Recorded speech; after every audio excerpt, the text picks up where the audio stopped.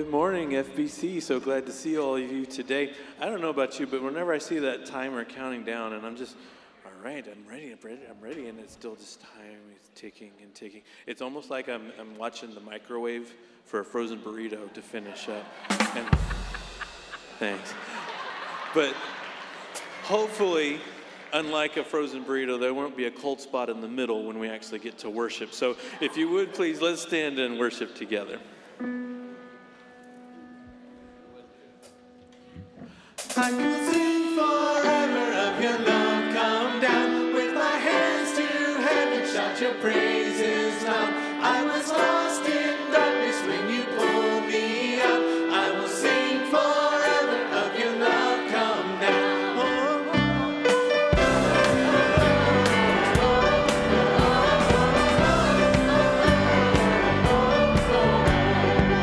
See, I'm so excited to keep singing our place. I once was blind and could not see, chains of sin had shackled me.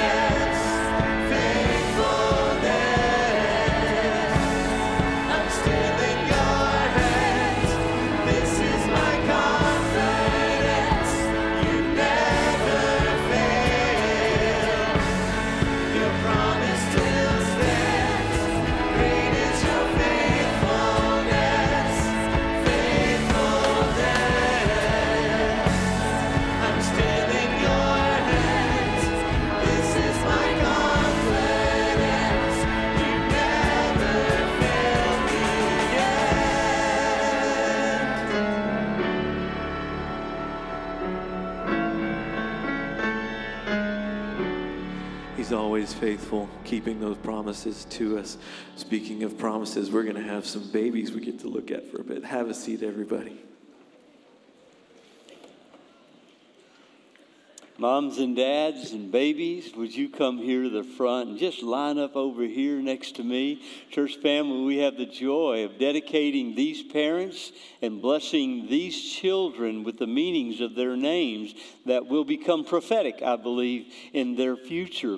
You notice we're kind of doing it out of cycle. You know, normally we do this on Mother's Day and on Thanksgiving, but we're getting to where we're having so many babies around here that I didn't like the assembly line. So we decided we're going to do it a little more often so that we can really focus in upon these beautiful children that the Lord is bringing into our congregation. You know, moms and dads, it's a great blessing. The Lord says that children are a blessing, a heritage from the Lord.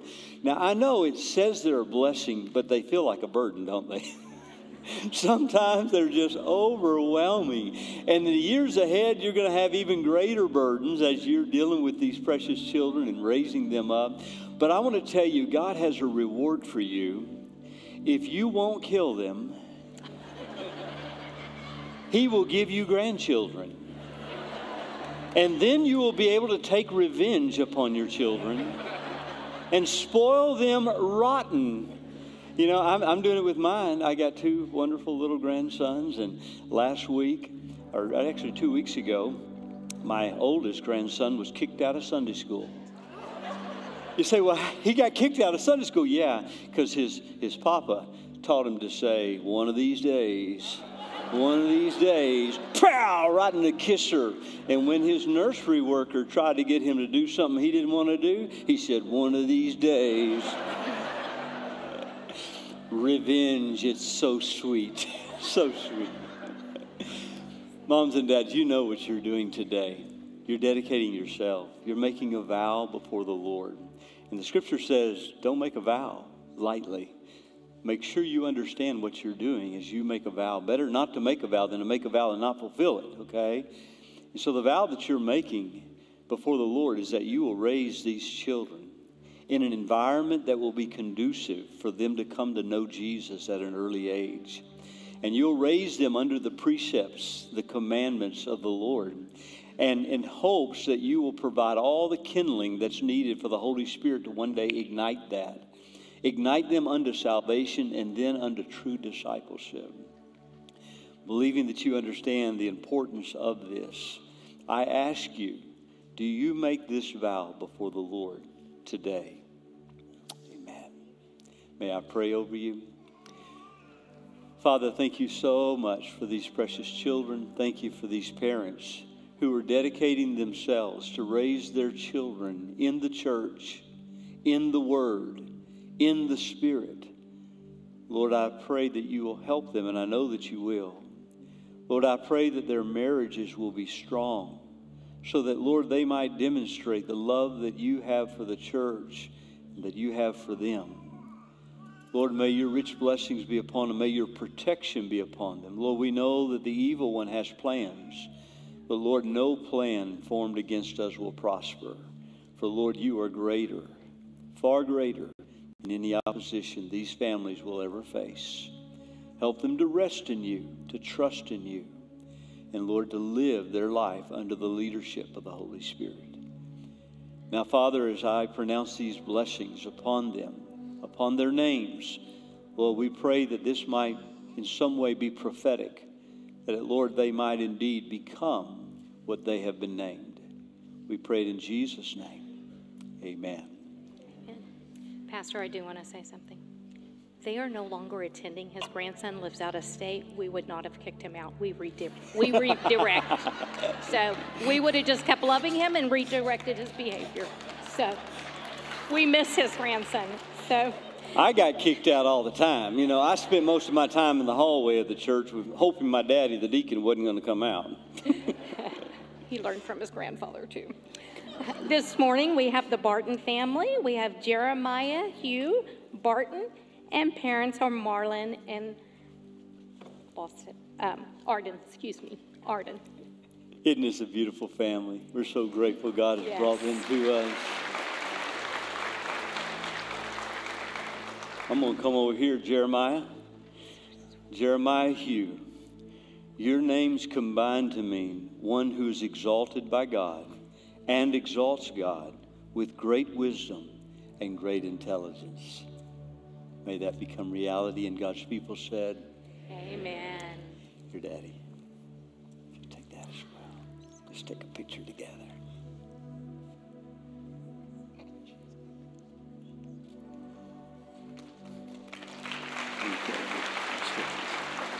He's going to get one more. There we go. Step right over this side over here. Come on, buddy. Right over here. Follow Daddy. Follow Daddy. Next, we have Miss Bella Grace Teagle. Parents are Nathan and Holly. Another beautiful family. Thank you for sharing your family with us. Hi, Bella. Bella Grace. Bella Grace. Your names combine to mean beautiful one who is favored by God and gracious to others. Bella, want your Bible? That's for you. There you go. Mama, you want to help me hold that right there? Okay. All right. And God's people said, Amen. stay right there. One more picture.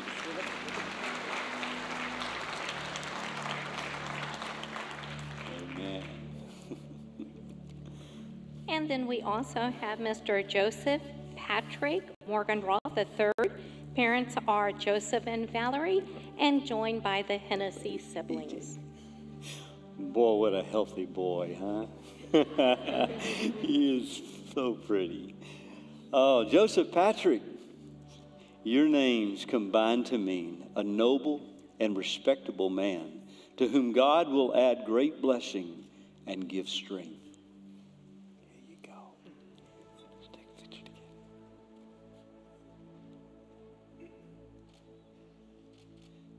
And God's people said, Amen. remain right here for one moment. One more picture.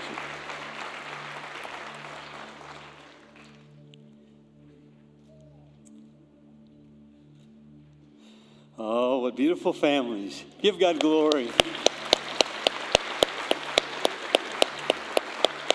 In the next service, we have 3 more that we get to dedicate, 3 more families, 3 more children. God is good to First Baptist.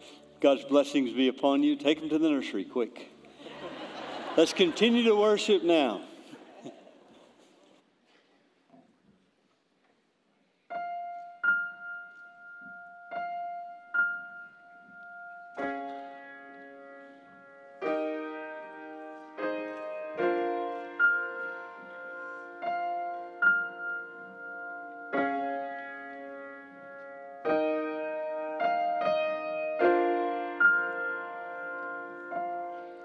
The timeless theme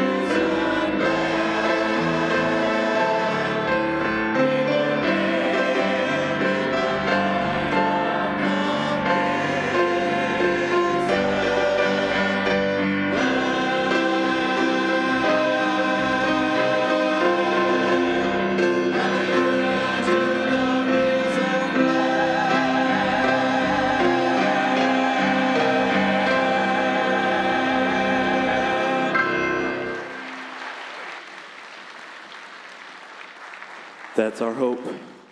That's our goal. That's what keeps us going.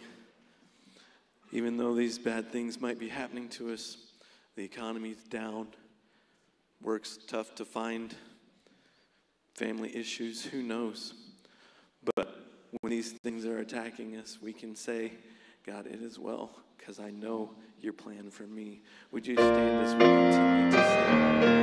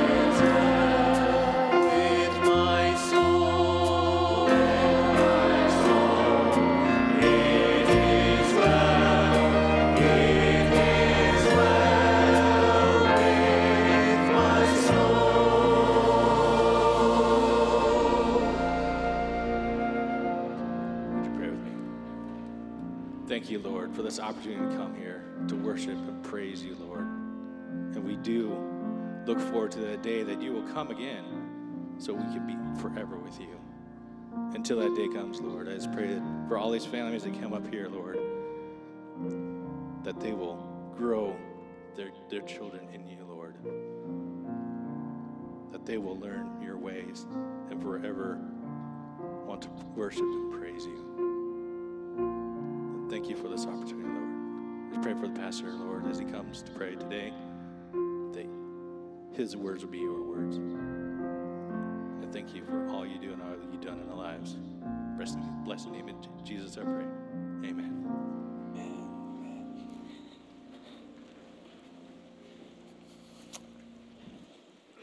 Before I begin the message this morning, let me just give you a quick report about the situation in Haiti.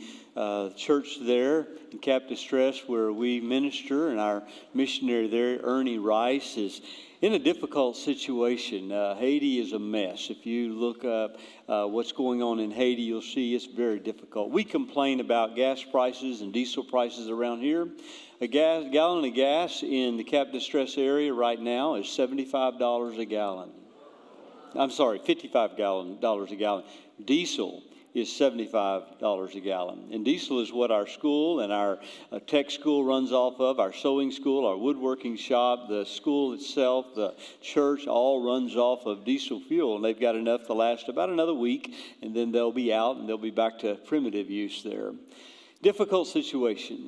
We can't get Ernie out right now. He's waiting until the doors open where he can vacate that area. But it's a difficult situation. But you know, the Lord has done some incredible things there in Haiti through our church, and lots of things are going on. I want to show you something.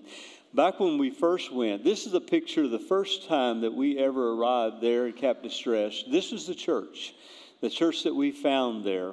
And we thought, my goodness, there's the inside of the church. Steve Miller back there taking pictures. He's our Vanna White. You'll see in the future pictures here. And so we realized that, that's really not, here we sit in this place and they're sitting in that place, and said, hey, we need to do something about that. So we sent there a tent. This tent right here, and it's on top of another structure that we were helping them to build, but it's the tabernacle, and we built those pews there so they'd have something to sit upon and put in sound system and all that, and that was fine. But they have lots of wind in Haiti, and this thing blew down time and time again. We sent, I think, 3 different tent shelters to go in to refit, and we realized this is just not going to be a long-term solution. And so we sent some more funds, and they began building this building here. And so they've been working on this building for a while now, and this is about where it's at, right there. They got stucco on the front of it, none on the sides or in the back. The interior looks like this. You notice there's no doors yet. And that's the interior. They're waiting to finish it out. Now, the church has tried 2 times to raise the funds on their own to be able to finish out this structure so they can start worshiping in it. But due to the situation there, they've not been able to. And so what I'm proposing to you today is that we send funds and we finish this. It will approximately cost $6,000. $6,000, and we can have this place up and running. That happens to be the buildings, some more classrooms that we sent funds for a couple of months ago, and this is where they are getting ready to move in to those. But we want to send those. So I'm opening up an offering for 2 weeks, today and next week, to finish out payment on or finish out the construction of those buildings, that building there, so they can begin to worship. But that's not all. That's only half of it. Now, I want us to realize we minister in far countries, but we also want to minister here in our own locale. These guys right here, these are good friends of mine. This is Oshman on my left, and then this is Josue on the right. They are co-pastors at Life Church. Here's Life Church down on the south side. It's a wonderful little church in a difficult area in which to minister. Median income, combined household income in their immediate area is $38,000. Median income up here is closer to $100,000. So difficult situation. A storm came through about a year ago and demolished some of their buildings in the back. Rain damage came in, water damage. They've had all that averted, but there's still a gaping hole back there. The buildings are unusable. Insurance is not going to pay. Yeah. And so they're looking at about a $60,000 project to be able to get those buildings back up and running. Now, I don't expect us to send $60,000, but I am encouraging you to give what you can. And let's help these young pastors leading their church. They called me and he said, Pastor, I don't know how to do this, David. And I said, it's okay. The Lord will provide. And so I'm opening up that combined offering to pay for the church in Haiti, and then whatever's left over will go to support this church in helping them get up and running in their children's ministry again. All right? So as God allows you and enables you, you give $1, $5, $10, $100, $1,000, whatever you can give over the next 2 weeks. Simply title it Haiti Lifegate. Haiti Lifegate, and it'll get to the right place. I'll let you know 3 weeks from now how we did, okay? God's blessings upon you. I know you'll do as the Lord enables you to do. Okay, you ready? Every week we watch football around here, right? And it's inevitable that at some point in time, someone's helmet is going to fly off, right? Yeah. It is not a very good feeling to have 11 mean guys that are trying to take your head off and you not having a helmet on. Helmets are very important. You remember Saving Private Ryan? Saving Private Ryan, probably one of the most graphic war movies ever filmed. I don't recommend it. It's too graphic. But it has the story of our troops storming the Omaha beach there in Normandy. And men are just being mowed down right and left. Bullets are whizzing by. And there's one particular scene where a bullet hits a helmet and ricochets off.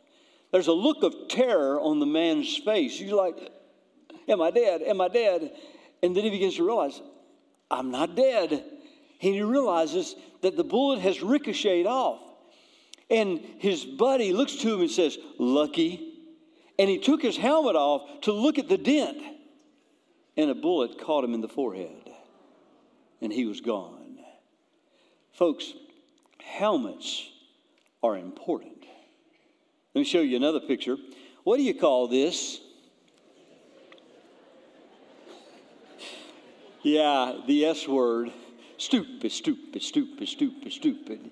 Legal? Yes, legal in Texas. You can ride without one. But, they figure by the time you're 21, where this law is no longer, valid, where you have to wear a helmet, they figure by then you've grown a brain. And no one has to tell you to wear a helmet. But, helmets are important. Now, we've come to the fifth piece of armor our Lord has given us. We've looked at the belt of truth, the breastplate of righteousness, the shoes of the gospel of peace, the shield of faith, and now the helmet of salvation. The helmet of salvation. In Paul's day, a soldier would never go into battle without his helmet on. The head is the command center of the body. I mean, you've got to protect the head. You can live without a finger, live without a hand, live without an arm, a foot, or a leg, but you can't live without a head.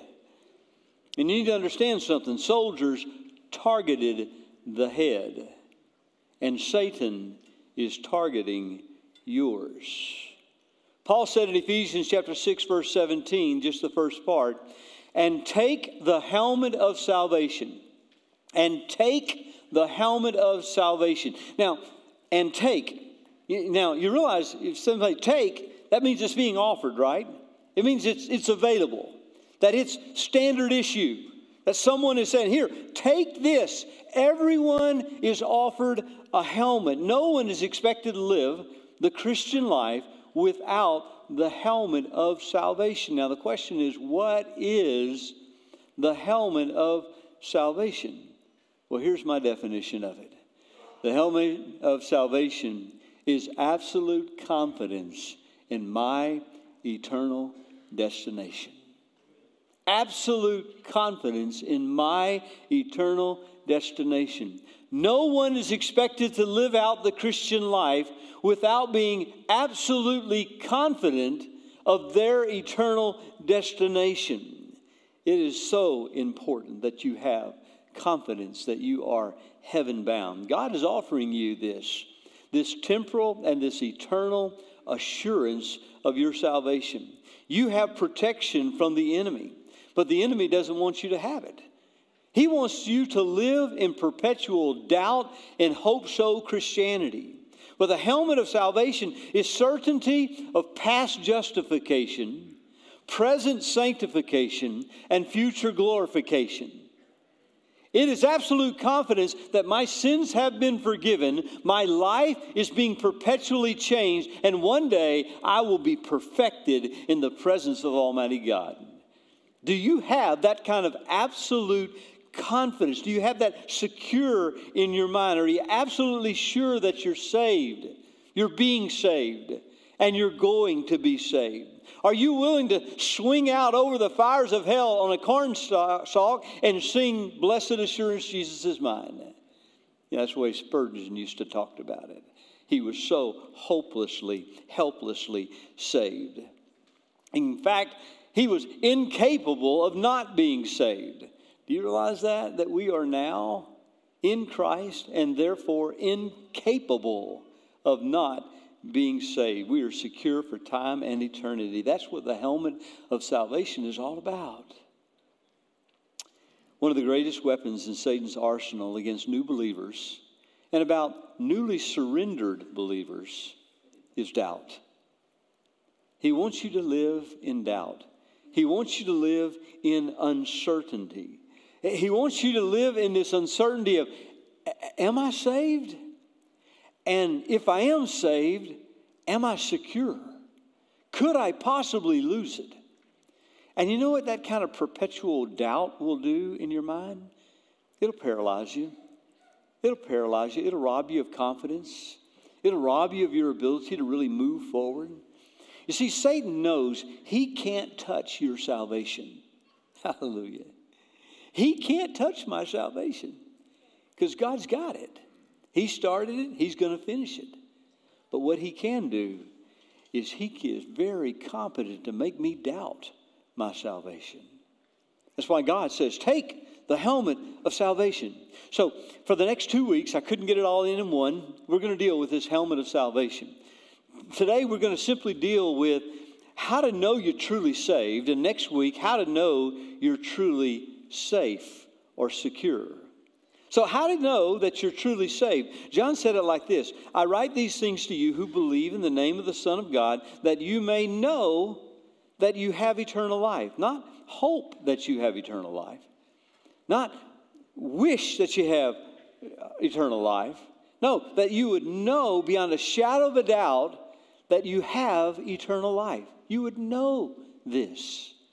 Now, Paul over in Thessalonians says something a little bit different. He says in 1 Thessalonians chapter 5, verse 8, but since we belong to the day, let us be sober, having put on the breastplate of faith and love, and for a helmet, the hope, confidence of salvation. Now, Paul uses the word hope here, but he doesn't use it the way we use it. We use hope with a definition of wishful thinking. We hope, but we're not certain.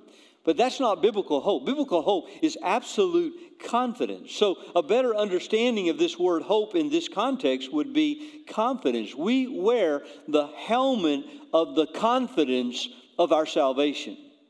Do you wear the confidence of your salvation? Now, how do you know? How do you know? Well, it's really very simple. You do the work of God. You do the work of God. Now, in John chapter 6, Jesus is talking about eternal life. He's the bread from heaven that gives eternal life. And people begin to wonder and they question, and listen to their question to Jesus.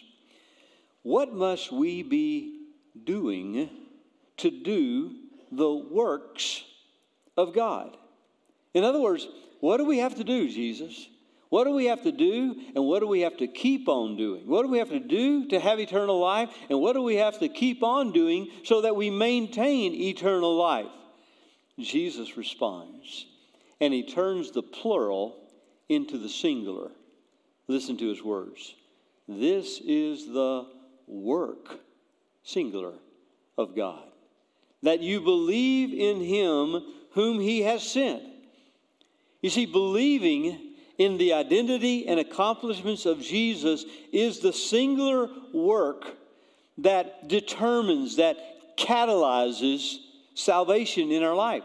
Do you believe that Jesus is the Son of God, who lived a sinless life, died a sacrificial death, rose victorious from the grave, ascended to the right hand of the Father, and has all authority in heaven and on earth, can grant to you forgiveness of your sin and the gift of eternal life? Do you believe this? You say, well, yes, I believe that. Well, you might be saved. You might be saved. Now, I'm being serious here. You might be saved. Why am I saying might be saved? Well, you have to ask yourself the question, does your belief have more than just an intellectual assent? You say you believe it mentally, emotionally, intellectually, but do you really believe it volitionally? Is it a real saving belief? Does my life evidence more than intellectual assent? You know, we have a lot of professors who are not possessors. We have people who have been radically churched, but haven't been radically changed. They've been reformed, but they haven't been reborn. You know, Jesus dealt with this a lot in his ministry. He gave 5 parables. 5 stories, count them, 5, pointing out the fact that there would be a lot of people claiming saving faith and yet not having saving faith. You have, look at them, the parable of the wedding banquet, the parable of the tares and the wheat, the parable of the net, the parable of the 10 virgins, the parable of the sheep and the goat, and there may be others. But they're all given to us to reveal the danger of professing without possessing. You see, the proof of your salvation is not your profession, but production. Now hold that thought. There's no proof of salvation without salvation producing a continual transformation in your life. Let me show you the authentications of saving faith. The authenticating factors of saving faith. Number 1, you have the test of profession and confession. Romans 10, verses 9 and 10, very familiar. If you confess with your mouth that Jesus is Lord, believe in your heart that God raised him from the dead, you will be saved. You see, there is no salvation apart from a life-changing encounter with the person of Jesus Christ. It's where it always begins. Jesus said, no man can come to the Father but by me. He is the only way. And there are many people in our churches today who have a Christless Christianity. Now stay with me. A Christless Christianity. They've embraced the principles. They've embraced the practices of Christianity. But they've not embraced the Christ of Christianity. There are many who after a traumatic life experience became religious people. But they didn't come to Jesus, who is and who was and who will always be the only one who can bring salvation. You see, salvation doesn't occur when you turn over a new leaf and try harder to be good. That's not salvation. It's not you trying harder. Salvation occurs when you come before God broken and destitute, realizing that you are hopeless and you are helpless in your sin, and you're going to die and spend an eternity separated from God, and the only hope that you have is someone outside of yourself, Jesus the Christ, who lived and died on your behalf and rose again and will grant salvation. That's our only hope of salvation. So I ask you, what part did and does Jesus have in your salvation? In your experience, is Jesus front and center? Is it all brought down to him? When you look back into your salvation experience, do you recall a specific time when you totally depended upon the work of Jesus for your salvation? Did you surrender over him the control of your life so that he entered in and he took up residence in you as Savior and as Lord? You see, the only authenticator of salvation, there's really only one, and that is the presence of Jesus in your life through the indwelling Holy Spirit. You see, that's the litmus test. Is the Spirit of God living in you? The Bible says in 2 Corinthians 13, verse 3, examine yourselves to see whether you are in the faith. Test yourselves. Or do you not realize this about yourself, that Jesus Christ is in you? He said, look at yourself. Don't you see Jesus? Don't you see the activity of His Spirit in your life? He said, that's the real authenticator. It's the presence of Christ in you. He says, unless indeed you fail to meet the test. You see, what evidence can you point to that the Spirit of Jesus is alive and well in you? Can you pass the test? I remember so well going to a sociology class in college and walking in and getting the syllabus there, and the professor stood and he started talking to us, and he made this statement to us. He said, I don't believe in tests or examinations. I believe you are all character-based individuals and will do the assignments and learn the material without me having to put you through the arduous task of exams. I just don't believe in them. A spirit of elation is rising within me. I'm thinking, hallelujah, a class that I can just kind of skirt through. I mean, I can study if I want. I'm not study if I don't want. I mean, what else does this guy teach? I'm taking everything he teaches, you know. However, he continued, the administration does not agree with me, so there will be multiple exams and numerous pop quizzes throughout the year. That's not even funny, you know. What evidence can you point to that the Spirit of Jesus lives in you? Can you pass the examination? Let's look at the exam. Let me give you the examination. Well, first you have the test of baptism. The test of baptism. Acts 2:38 says, repent and be baptized, every one of you, in the name of Jesus Christ for the forgiveness of your sins, and you will receive the gift of the Holy Spirit. A person who refuses believers' baptism gives evidence that they're probably not saved. You see, because Jesus will not save the individual that He cannot command. Let me say that again. Jesus will not save the individual that He cannot command. And the first commandment that He has given to us is to demonstrate our internal relationship with Him through an external act called baptism. So if you've never been baptized, you need to seriously examine your commitment to Christ. Secondly, the test of progressive holiness. No one born of God makes a practice of sinning, for God's seed abides in him, and he cannot keep on sinning because he has been born of God. If the Holy Spirit is living within you, you will not be able to live a life of habitual sin without being made miserable by the Spirit. There is within me, and I'm assuming within you, a holy discontentment. I'm just not satisfied with the man that I am. I don't like the fact that I continue to gravitate towards sin. I don't like the emotions that rise up within me, and daily I have to put to death the deeds of my body and allow the Spirit of God to live its life through me. There's a stirring within me for purity, continual stirring. That, my friend, is an authentication of the Spirit living in you. Now, if you can live in habitual sin and there is no conviction of the Spirit in your life, you better seriously examine your relationship with Christ. The test of progressive love. 1 John 4:7-8 says, Beloved, let us love one another, for love is from God. And whoever loves has been born of God and knows God. Anyone who does not love does not know God, because God is love. A true child of God will see in their life a progressive love for people. A progressive love for God, a progressive love for people. They'll never be satisfied with their love life.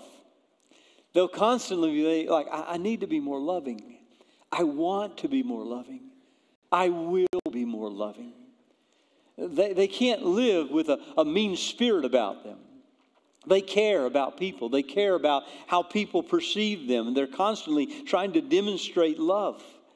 You know, they understand the truth that all the law and all the prophets, everything written in the Bible is summed up in two things. Love God, love people. It's really not that hard, is it? Well, it is since you got a sinful flesh, but intellectually it's not that hard. Pragmatically, it is difficult. But it's love, progressive love. Show me a mean-spirited person who lives with hatred in their heart, and I'll show you a person who does not have the Spirit of Jesus living inside of them. Fifth is the test of forgiveness. Matthew 6, 14 and 15. For if you forgive others their trespasses, your heavenly Father will also forgive you. But if you do not forgive others their trespasses, neither will your Father forgive your trespasses. Now, please understand something. Jesus is not telling us that forgiveness is transactional, okay?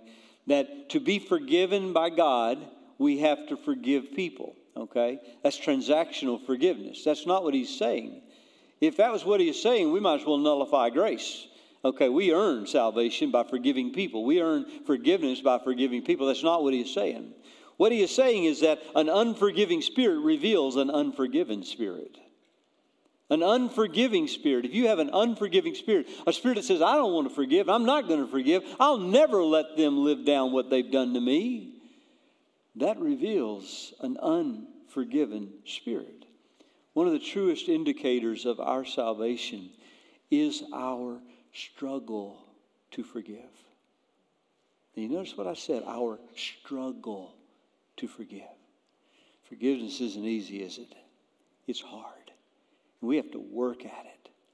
But the Spirit of God within you is constantly going to be moving you, molding you, striving to enable you to forgive the people that have hurt you, that are hurting you, and that will hurt you. That's what a forgiven spirit does. The forgiven spirit wants to give forgiveness. Do you see an increasing desire and ability to forgive those who hurt you? It's an authenticator of your salvation. Number 6, the test of endurance. Hebrews 6:11 says, we want each of you to show this same diligence to the very end in order to make your hope sure, your confidence sure. In 1 John 2:19, he says, they went out from us, but they were not of us. For if they had been of us, they would have continued with us. But they went out that it might become plain that they all are not of us.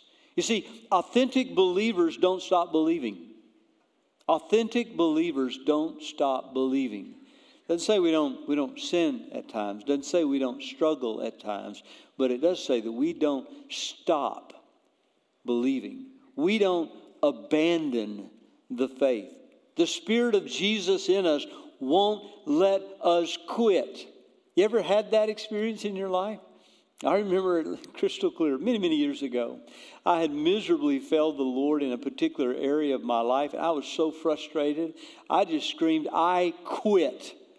I can't do this, which was probably the smartest thing I ever said, because I can't live the Christian life. But in that moment, I said, I quit. I give up. I'm not going to walk with Jesus anymore. I'm giving up on the path that I'm on. I'm going back to my old way of life. It lasted less than a day. And the Spirit of God was so heavy upon me, I climbed up in an old oak tree and I made things right with God. And I realized that day what theologians call the perseverance of the saints. It's not that I persevere to the end. It's that God just won't let me quit. The Spirit of Christ in me won't let me give up. Now, I struggle and I go through times of defeat, but I have not abandoned my faith. It's evidence of my salvation. Number 7 is the test of conformity. Listen to the word. Whoever claims to live in Him must walk as Jesus did. Is your life being progressively conformed to the life of Jesus? You see, an authentic believer will discover as the years go by greater and greater reflections of Jesus. They'll just go, where did that come from? Why am I not mad? Why did I not curse? Why did I give? Why am I acting this way? And you'll realize it's the Spirit of Christ living out His life in you. You no longer live. Christ is living in you. 2 Corinthians 3:18 says that we'll be transformed into His likeness with ever-increasing glory, which comes from the Lord, who is the Spirit. The Spirit is relentless in transforming us into the likeness of Jesus. Do you see that in your life? One final one. It's the test of sacrificial service. A true believer can't just sit on the sidelines. They have to serve. True faith will always authenticate itself in action. True faith always authenticates itself in action. Listen to James. As the body without the Spirit is dead, so faith without deeds is dead. Remove the Spirit from a body, you have a corpse. Remove deeds from faith, you have the same. There's no life there. If your faith in Jesus doesn't translate itself into service to others in the name of Jesus, your faith is seriously suspect. Saved people don't sit. They serve, they give, they go. That's just what we do. Because the Spirit of Christ in us is active. He's constantly moving us forward. He has an agenda for our life. When His agenda is over, you're going to die. He's going to get you out of this sin-marred world as quickly as possible. But if you're still here and you're still breathing, He's wanting to do something through your life. He's always seeking to serve through you. All right, those are 8 authenticators of saving faith. There's more. We could talk about more, but that's enough for right now. Now, I made a statement at the beginning of this message that many of you didn't even catch. Some of you went, what did he just say? You remember that statement? The proof of your salvation is not in your profession, but in production. Now look at that statement very closely. I didn't say in your production.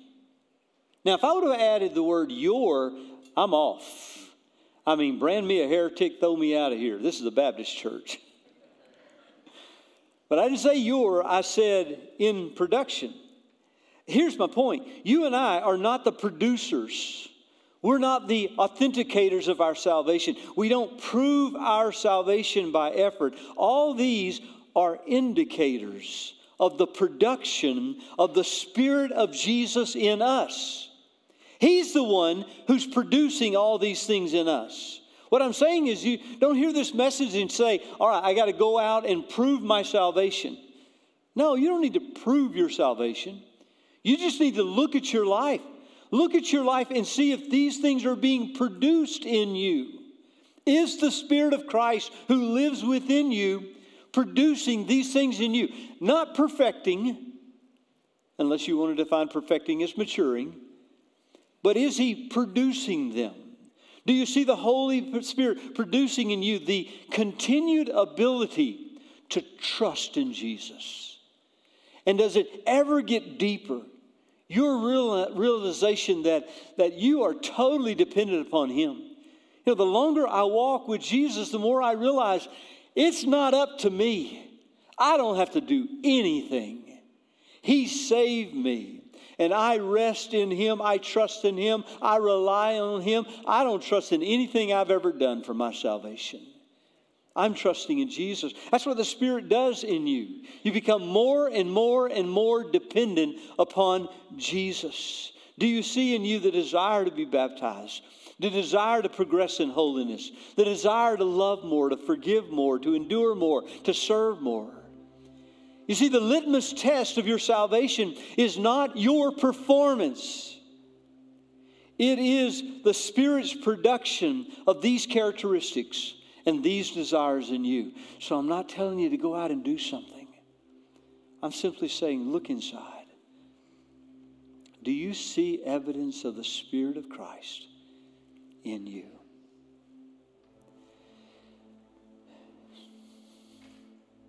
Salvation begins with a moment of hopelessness. It begins with a moment of helplessness.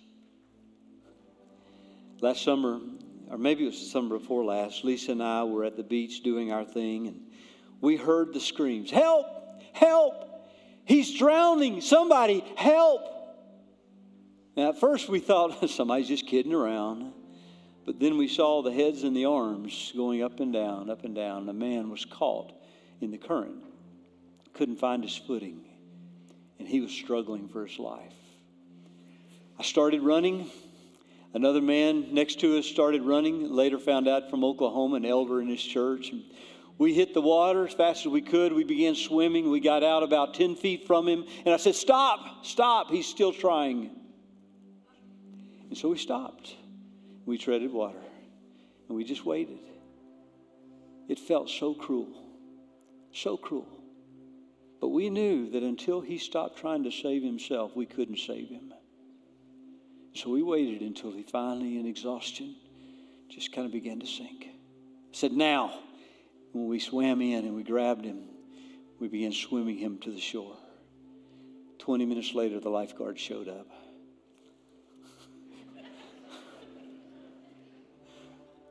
Folks, are you following me? You don't get saved until you quit trying to save yourself. It's only when you realize how helpless and hopeless you are that God's Spirit can move in and save you. Have you been saved? Not have you said, "God, I'm sorry, I'm going to try harder."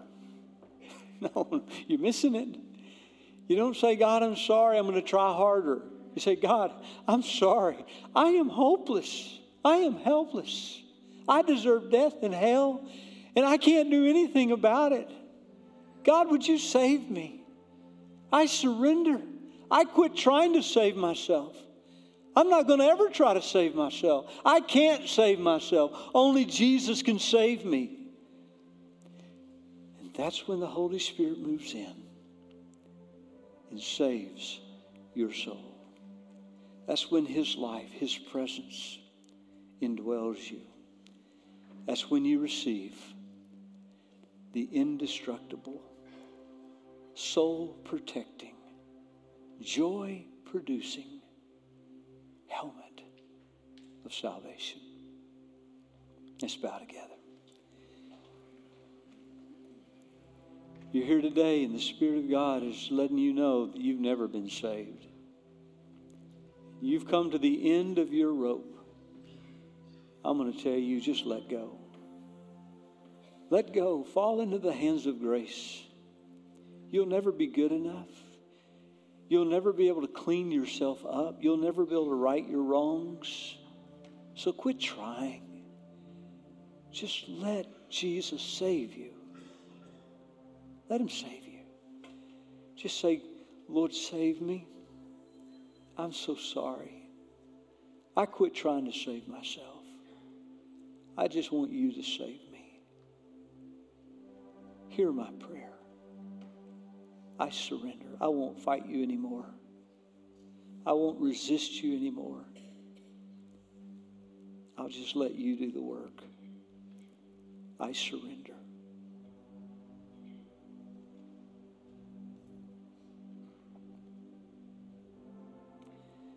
Oh, Father, in this moment, I pray people are finding that ability to believe and to surrender. Lord, help them to give up. Help them to reach that point where the Holy Spirit will then move in and do the work that only He can do. And Lord, would you give them courage in a moment when I dismiss the congregation, that they would come forward and they would confess with their mouth, Jesus is Lord, having believed in their heart that God indeed raised Him from the dead, and He is now King of the kings and Lord of the lords.